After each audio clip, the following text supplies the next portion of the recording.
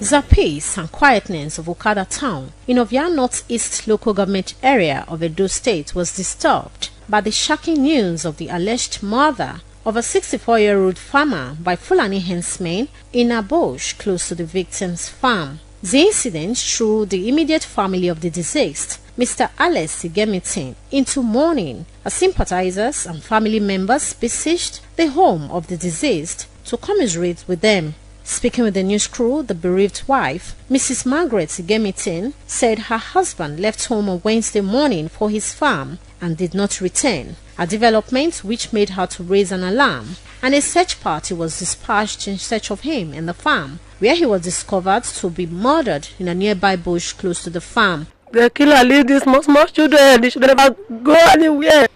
The killer leaves so. The person not beating me and the children. He not get what he will do. Fulani, they carry lama go there. And instead of carry lama go for farm, they kill them. Now Fulani, they even leave their butter for there.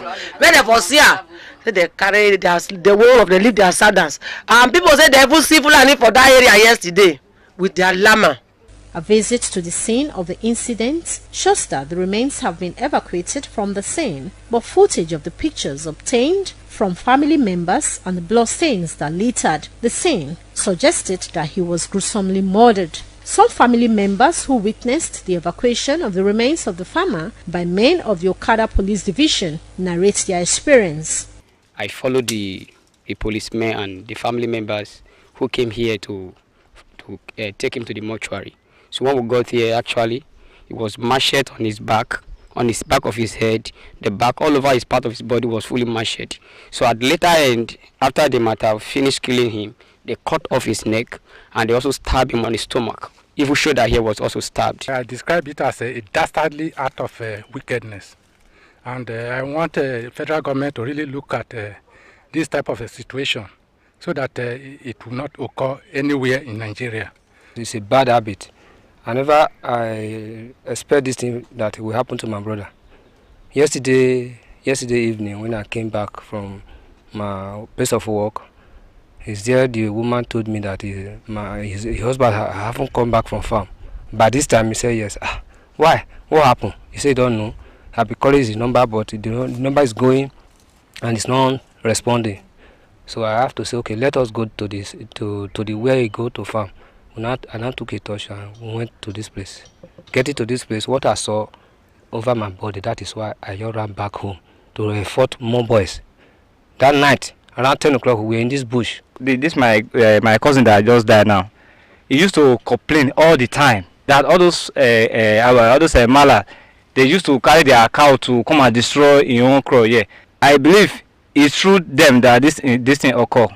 The policemen should take very proper investigation about this issue, or else other things will happen more than this. And from my own view, after this incident happened, we take it back to the Fulani's camp. We find nobody there. The whole of them have disappeared from that place. And so when we came back to the station, telling them what we just observed, they said that we should not take laws into our hands. And when you see that human being like you slaughter your own blood brother. Also speaking, the Ojonwe of Okada Pa Emuzi or Momagio Wawi decried the ugly incident and called for an investigation of the incident and the brains behind the killing brought to justice.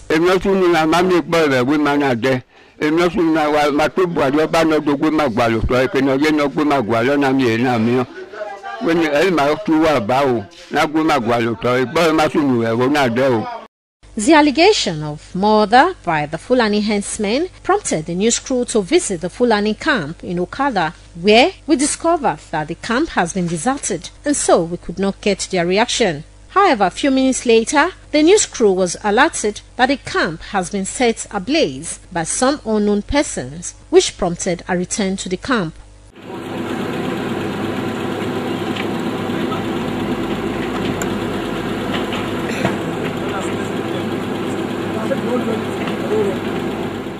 In his reaction, the divisional police officer, Okada Police Station, Mr. Abdullahi Wasa, who confirmed the alleged murder off camera, said the police have commenced investigations into the matter and that the incident has been reported at the Edo State Police Headquarters. The body of Mr. Igemeti, who hails from Owalogbo in Isoko North Local Government Area of Delta State, has been deposited at the mortuary.